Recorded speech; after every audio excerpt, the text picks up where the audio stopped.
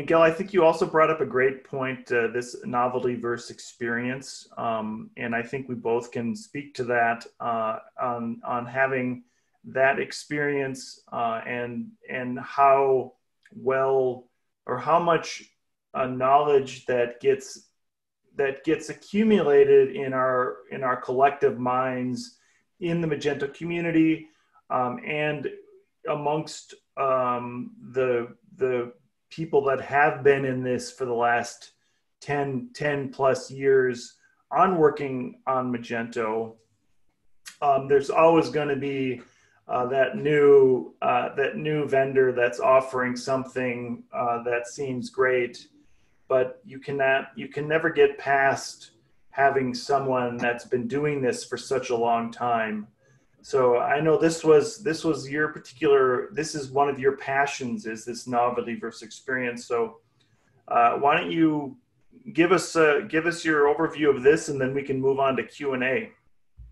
Yep. So there are like maybe 5 or 10 companies trying to offer support for Magento 1, and I'm going to be like, sure, that's great. I really like competitors, but at the end of the day, how many of them have been maintaining or supporting Magento 1 for the last decade?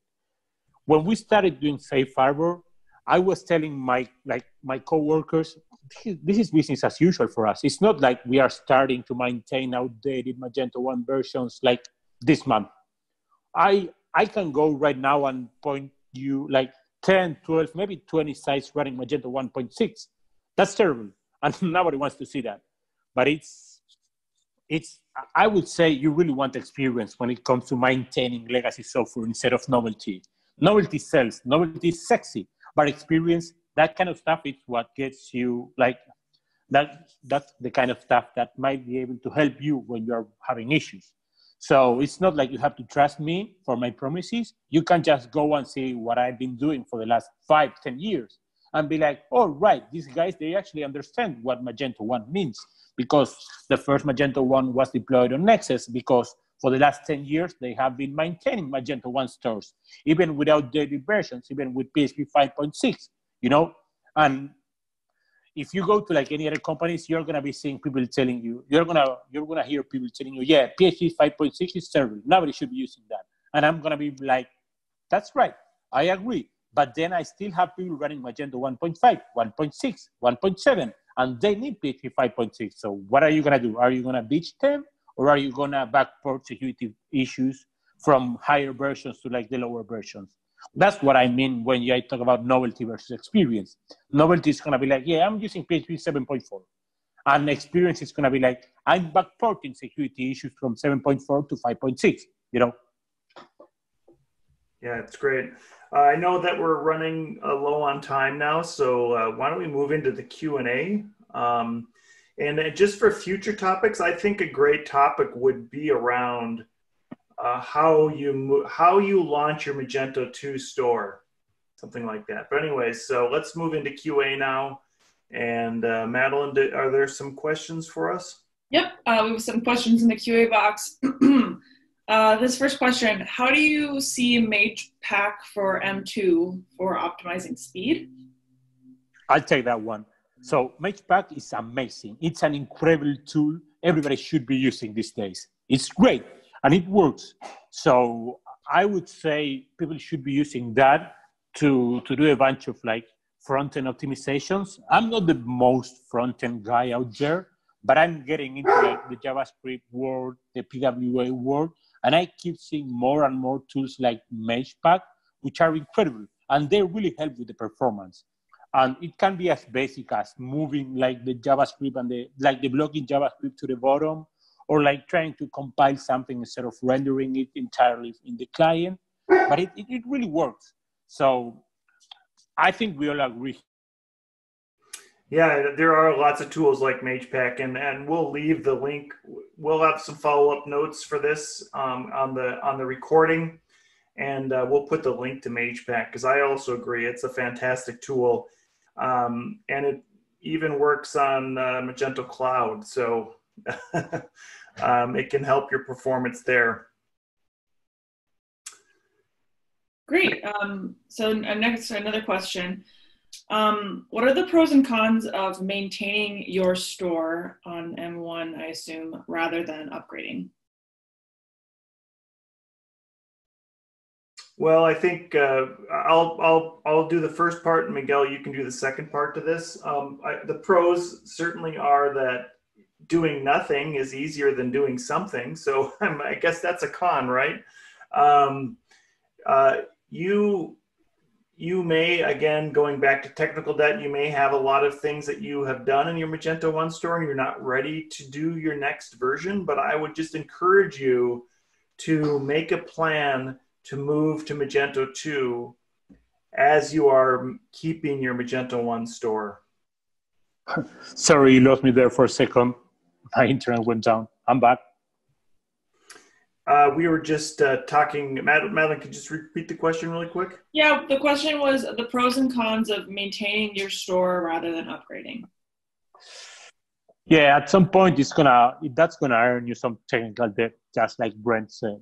So there are many cases that maintaining your store is a better alternative than actually upgrading, but you really need to understand the risks that's actually involving. So it's not for everybody.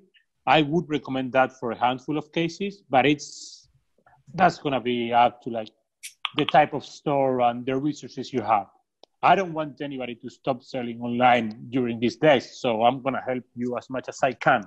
But you're not gonna be hearing me say something like, "Yeah, you can say Magento 1 forever." I don't think that's a great response. So it's at some point you need to understand you want to move someplace else because of a ton of reasons, and not just because that's the latest shiny thing. Yeah, that's kind of like saying floppy disks forever. Yeah, like they work and you can store them, but it's a terrible idea. I agree. Yeah. Okay, we maybe have time for one or two more questions. What are some resources merchants can use if they need more information? Merch docs. That's a great resource. Not a lot of people know. We have Magento, github.com/Magento/merch docs or something. Well, that's GitHub.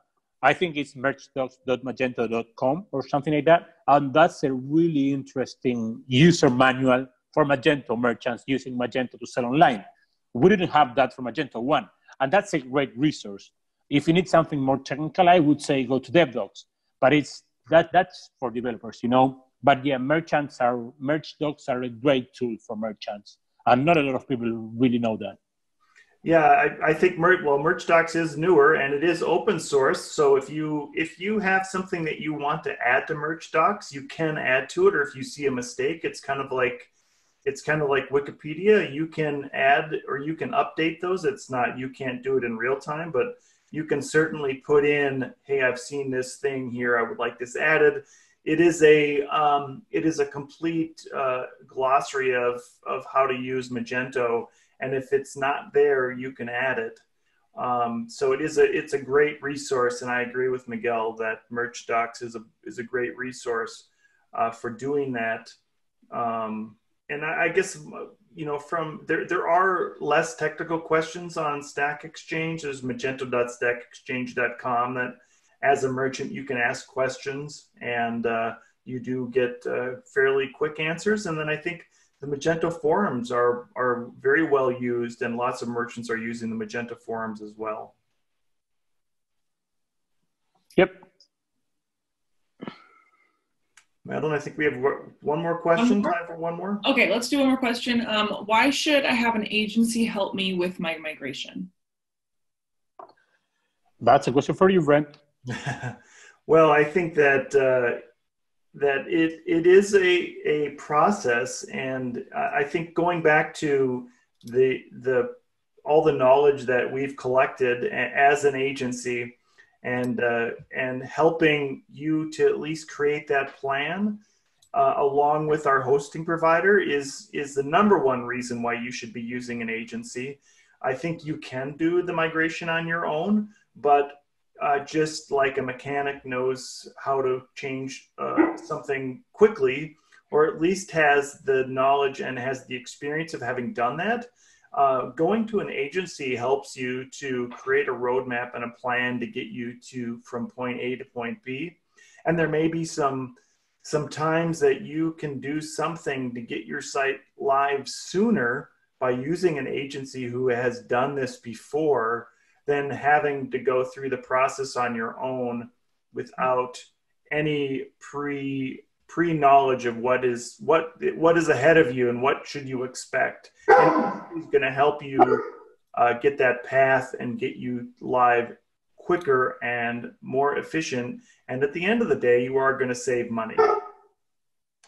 Yeah, people ask me a lot about, like, why should I be using Nexcess instead of building my own thing on AWS? And I'm like, sure, go for it. I'm going to be here waiting for you when you fail. That happens a lot. Like, people is like, yeah, I can do this by myself. And I'm going to be like, sure, you can build this, but can you maintain this? And people is like, all right, it's not just building a server, but you actually have to maintain it. And that's where I provide value. That's where I help. You don't need to hire an entire sysops operation team. And that's the same thing with an agency. You can do your own thing, or you can ask someone who actually understands what's going on. And that's where you have to pay for it, because that's the service. But people don't get to realize that. I've seen people asking me, but if Magento 2 is open source, as in free, why do I have to pay for it? Because time costs money, because knowledge costs money, And we are providing knowledge. We are providing the knowledge we gained for the last decade, for the last, 20 years. And that's what people don't get to understand, don't seem to understand. Knowledge costs money and time costs money, Yeah, and I think, as all the viewers can hear, that Miguel tells it as it is. So we're not going to, Miguel is going to tell you as it is. And I think that, agency is going to help you know what you need, and finding an agency going to tell you as it is going to give you that best experience and get you live quicker than not doing or trying to do it on your own.